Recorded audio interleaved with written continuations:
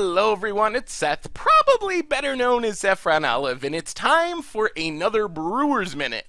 So today we're going to talk about one of the most important aspects of building on a budget in Modern, and that is the mana base. So in Standard, we can get away with playing Evolving Wilds in other lands that come into play tapped, because Standard is kind of slow, at least compared to Modern, so you don't lose that many percentage points by playing some bad Enter the Battlefield tap lands. But in Modern, the format's super fast, and you get punished severely if you're playing off curve and having your lands come into play tapped. So the biggest challenge, bar none, of building good Modern decks on a budget is finding a way to build a mana base that can support your decks, but also doesn't eat up too much of your budget. If the more money you can save on your mana base while still functioning and having untapped lands when you need them, is the more money you can spend on other cards, which are way more fun and way more exciting. So that's what we're going to be talking about today, and talking about the differences between allied and enemy cycles. There's huge price differences, and it really impacts how decks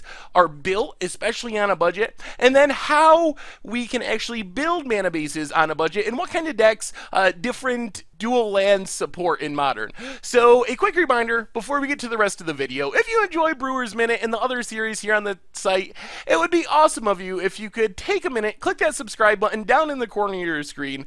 It's a great way to support the channel and the site for free.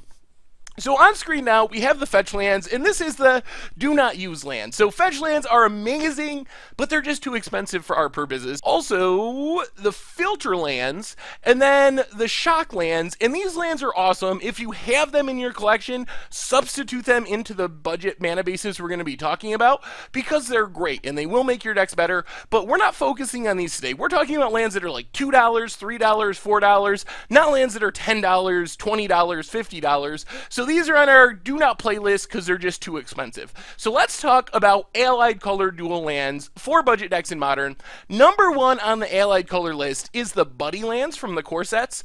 These lands don't always come into play untapped, but they often come into play untapped. Very good in two color decks because you'll probably have enough basics that you can maybe play a basic on turn 1, and then on turn 2 and turn 3 and after, your buddy lands are always going to come into play untapped. They also work pretty well with Prairie Stream and friends. Prairie Stream, Sunken Hollow, the rest of the Battle for Zendikar duels come into play tapped more often than the buddy lands, but still in a straight two-color deck work really well. You can play 4 Prairie Streams, 4 Glacial Fortresses, a bunch of basics, and your mana base isn't going to be too bad. So they're worse than the buddy lands, but still reasonably playable, especially in two colors. And then the third cycle is actually pretty horrible, the Shadows over Innistrad cycle, but really there's not a lot of great allied colored options in Modern. These lands come into play tapped way too often to really be good, but if you're really scraping the bottom of the barrel for one last dual land cycle, these are an option, the third best option for allied color decks. Things get a lot better when we talk about enemy color decks, and one of the interesting things about building budget decks in Modern is the mana base is incredibly better for enemy color decks compared to allied color decks. So this is mostly because of the addition of the fast lands, which are, if you were going to rank all the land cycles in Modern, not even thinking of budget, they are probably number 3 in power behind the fetch lands and the shock lands. They are that good, but they are also dirt cheap because they're in print. So this is a big reason to build budget enemy color decks, because you have these great lands for a really cheap price. Furthermore, you also get cheap pain lands. The allied colored versions are expensive, they haven't been reprinted in a while, but the enemy colored versions are really cheap because they were reprinted in multiple core sets just recently. So you get 8 untapped duels between the fast lands and the pain lands in enemy color decks. And then the third cycle for enemy color decks are the creature lands, which are also really cheap because they're recently printed. Of course, they do come into play tapped, which is a bit annoying, but they make up for this with a huge upside. If you're going to play lands that come into play tapped in Modern, they really got to have an upside to make up for it. And I'm not talking about you gain 1 life or scry 1. They need a significant upside, and turning into a creature that can attack and block is a big enough upside that these lands come in third on our list of enemy colored cycles.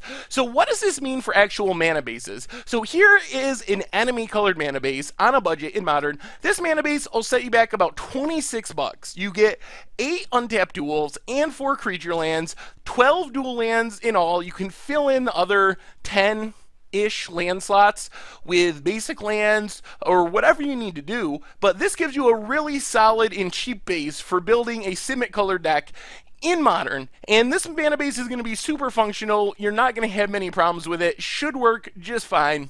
As far as an allied color deck, things get a little sketchy. So you have so many more lands that are going to come into play tapped. If you're playing a aggro deck, you're going to run into trouble where you're going to play off curve sometimes because your lands just don't match up. So this mana base is fine. Strangely enough, it's actually more expensive than the mana base we just talked about for Simic colors, the enemy colored ones. This is like $35 and it's less powerful.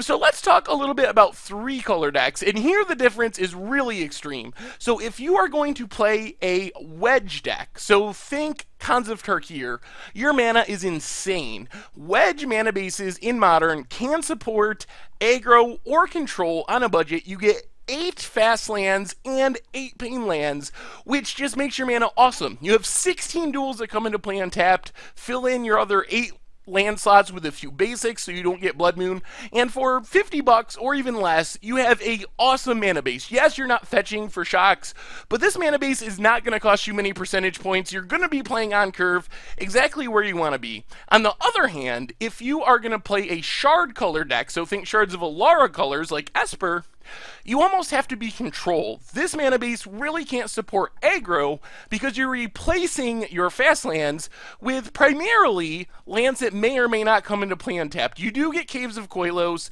you do get a creature land, which is fine in control, but then you're replacing fast lands with buddy lands. So the moral of this story is, in Modern, enemy colored mana is way better than allied colored mana. So if you are thinking of building a budget deck, you will naturally have more success building an enemy color deck than an allied color deck. And this is less of an issue if you're playing control, but if you're playing aggro, you almost have to be enemy colored if you're playing on a budget, or you're just going to be clunky and going to lose a lot of games that you wouldn't have otherwise lost. So keep that in mind. And then when it comes to tri-colored mana bases, you can play wedge-colored decks, aggro or control or mid-range, any style, really well, because of all the fast lands and the pain lands. However, if you're going to try to build a shard colored deck, so Esper, Jund, you almost have to be mid-range or more controlling because you're going to have a lot more come into play tap duels. So the bottom line is, there are really good options for building budget mana bases in Modern, but you got to know what lands support what. So if you're going to play aggro, and that's what you're going for, trend towards enemy colors. The more enemy colored lands you can play, the better your aggro deck is going to be. When if you're going to play a slower deck, it doesn't really matter as much, and you could play enemy or allied colors. So there's great options. Try to keep the cost of your mana base down because that gives you more money to spend on really cool, fun cards. And if you keep this in mind as you're building your mana base, you can definitely build mana bases that are $50, $30, even $20 that are not going to cost you percentage points, not going to lose you games. Anyway, that's been our Brewers Minute for this week. Thank you very much for watching. I hope you enjoyed the video, and I will talk to you soon.